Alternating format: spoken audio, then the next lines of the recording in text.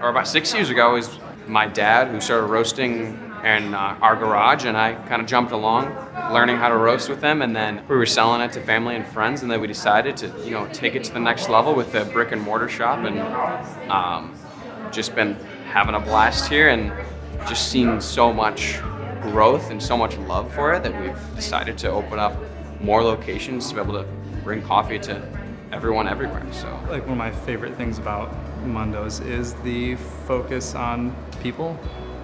We try really hard to create, a good environment for our employees. We're definitely passionate about is creating a space where people feel welcomed to and loved, and if they don't know everything about the coffee world, that's okay. We'll teach them or show them or help them find something that they're going to enjoy no matter what it is. We make our own chai tea concentrate in-house, so it's primarily black tea with a variety of spices and whatnot. We have 3 different coffees available for our slow bar that we switch every single week. We can brew those either as pour over, AeroPress, or siphon. We have some local stuff, is drought juices and some local kombuchas that we sell as well. My favorite beverage is, I would say, an AeroPress. It's similar to a French press, except for it's pressed through a paper filter instead. It's kind of like a smaller brew, a little more concentrated than a regular coffee. Brings out the flavor notes a little bit more. I like to just go for just a regular cappuccino. For me, it's the right ratio of espresso to steamed milk. It's 2 ounces of espresso, 4 ounces of steamed milk. It's a real small drink. A nice balance. You can actually still taste what makes that espresso unique. We make all our syrups in-house, and one of my favorites is a miel.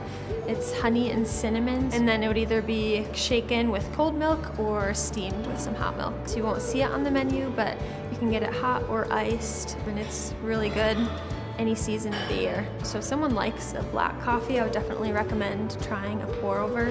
Pour over is the closest to just a regular coffee, but we just brew a single cup for you. An AeroPress is a little more niche, but it's super delicious. If someone likes something a little sweeter, I might recommend a vanilla latte or a caramel latte, one of our house-made syrups. One thing that I do, it's not that adventurous, it's pretty much the same thing as a cappuccino, but it's called a 1-in-1. We pull double shots, but instead of putting both shots into the espresso, you split it. So you get 1 shot on the side, and then the other shot goes into the cappuccino. The idea behind it is you throw back the single shot of espresso, and it kind of preps your palate for that shot, and then you taste the espresso, or you taste the cappuccino after doing the espresso. So your palate's kind of already seasoned for that shot specifically, and it makes the cappuccino a bit more vibrant. You're able to taste things in the espresso that you wouldn't, or you're able to taste things in the cappuccino that you wouldn't normally taste, because you were able to do the espresso shot right beforehand. We're going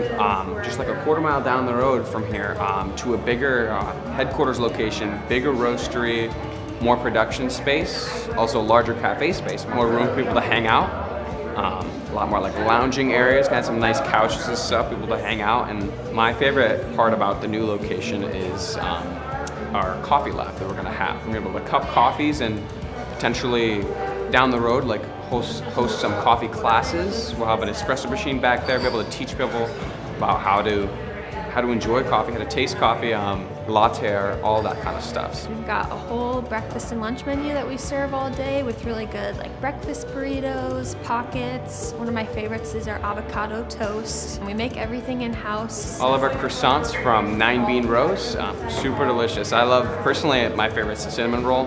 My brother-in-law bakes all the cookies. Just this morning for the first half of the day, all morning, every single table was taken up by people. And personally, I love seeing that, being behind the bar, seeing an entire cafe full of people. It feels good to know that we're creating a space where people feel comfortable going to for whatever the reason.